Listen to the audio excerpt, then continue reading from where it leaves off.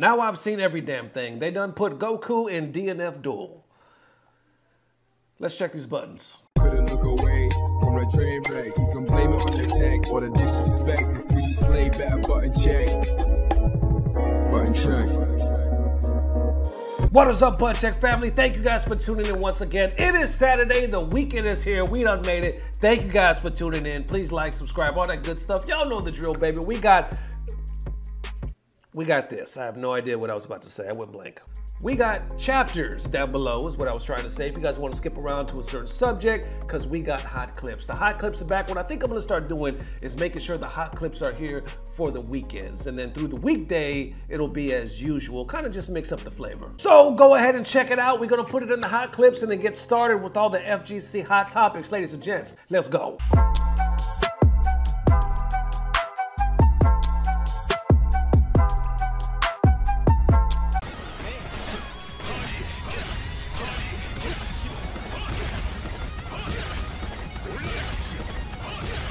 What?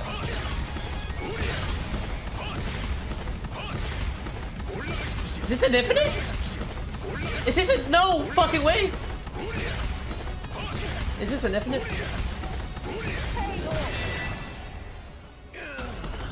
What's that, an infinite? That was a fucking infinite?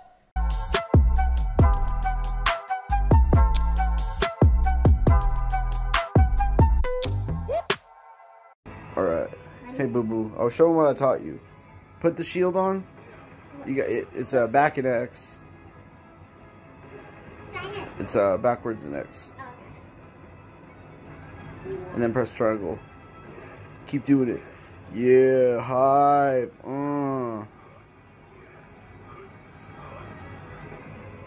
That felt good.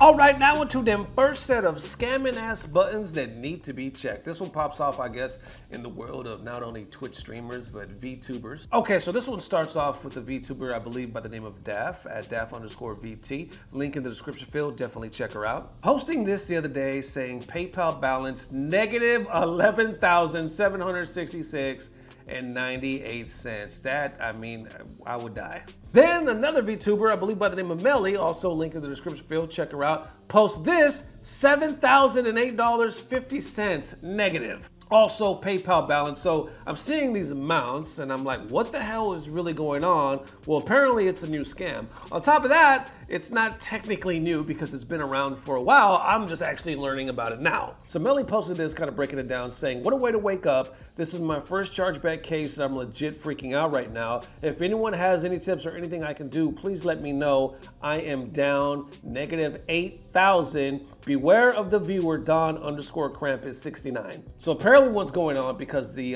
Daphh also posted, I believe, the same individual. They're like, yo, this dude, or whoever I should say, the hell is Don_Krampus, is going around, and what they're doing is making donations, right? Clicking on the donation, making that donation, letting that shit chill for a little while. That way maybe the viewer or whoever they're donating it to, I'm sorry, the content creator, will spend it or something like that, maybe move that money around, and then claim a chargeback through PayPal. Basically either telling PayPal they paid them erroneously or they did it on accident. I guess, you know, requesting a refund, PayPal will then grant them the refund, which is fucking insane to me. Like, how is it that easy just to get a refund like that? Most places you gotta pull arm and a leg and it takes like months and all this other shit. But apparently in this case with PayPal, it's easy peasy. You can request a chargeback, they give it to you, then all of a sudden you'll be negative. Like the content creator will show that money, all that money taken away. God forbid they spent that money,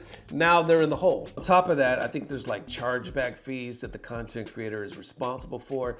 It's a bunch of shit, and they're the ones that have to prove their case. Like, matter of fact, I think Daphh, let me get over there, right there. Yeah, posted this saying, good news, some of the cases are ruled in my favor. I got like 25 to go.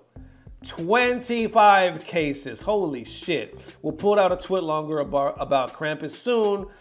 Shit. There's also like people like a Doki Bird right here posting like, here's the thread on how to fight Twitch donation chargebacks. I will post a good link down below if you're experiencing this as well, or God forbid ever experience this in the future, because this is some shady shit. I've also seen the one where a scam recently, and we're reading about this, where people will randomly donate some money to you or give you money through PayPal, right?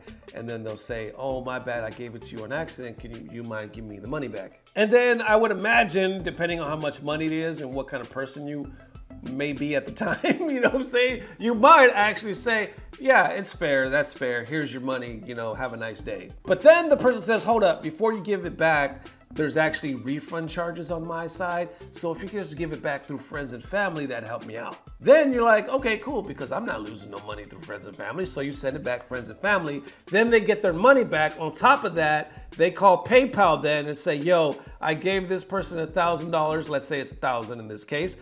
Please, it was a mistake, give it back. PayPal will then refund them the $1,000. Because I guess there's no trace from it being a return. It wasn't labeled return, it was labeled through friends and family, so therefore it's not really tracked like that. Now they're up 2 G's. I'm not sure if the other person is striked in any way, but I know that pretty much they're up 2 G's. It's just a lot of shit.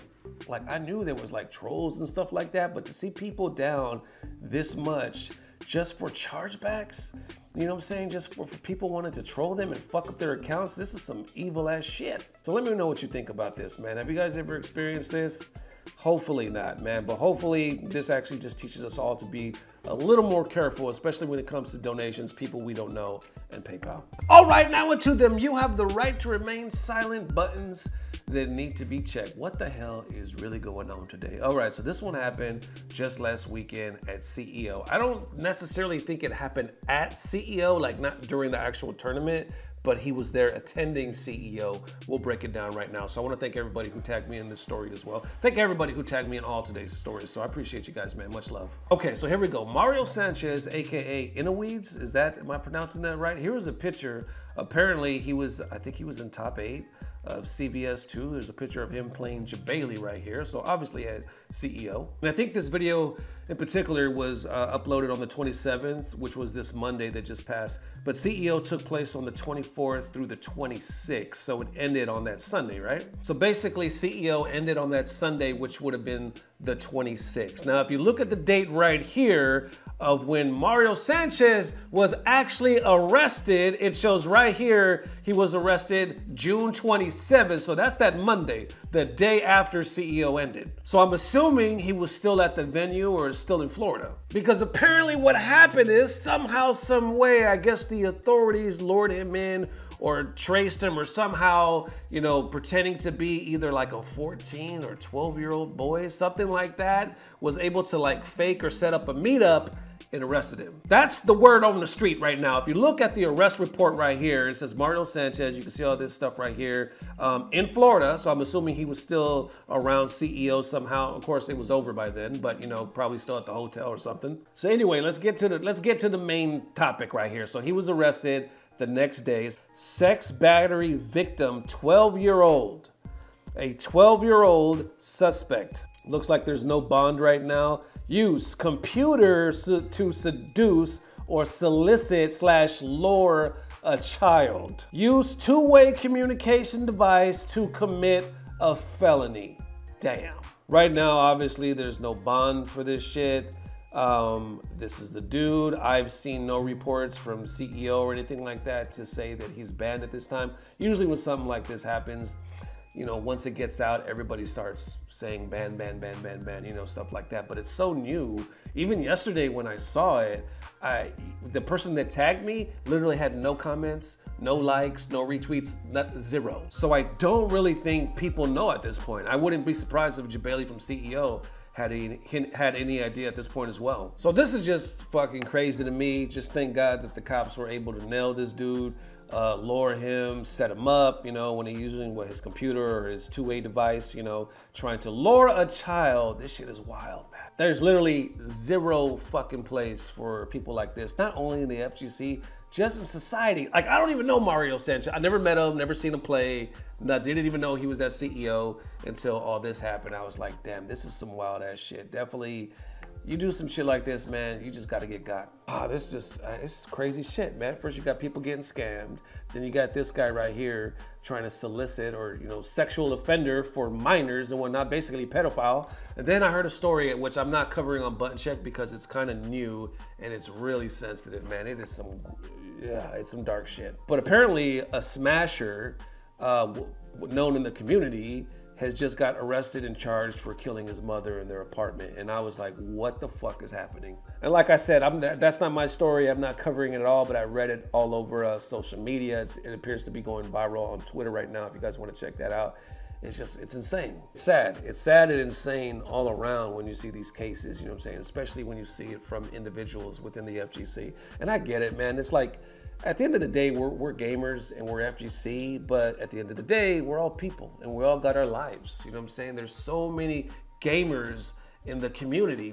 At the end of the day, we really don't know what everybody's up to, you know what I'm saying, outside of gaming. We just hope and pray that the people that we make friends with, the people that we let into our community or bring into our community and you know, make it grow, that we're just good people and we want the same thing. There it is one more again. Definitely let me know how you guys are feeling. Thank you guys for rocking with the Button Check News, becoming part of the family and just helping everything grow. We'll see you soon. If not tomorrow, definitely the next day. Love y'all forever. If you live within the States, if I don't see you by then, have a happy 4th of July. Peace. Blah, blah, blah. Subscribe.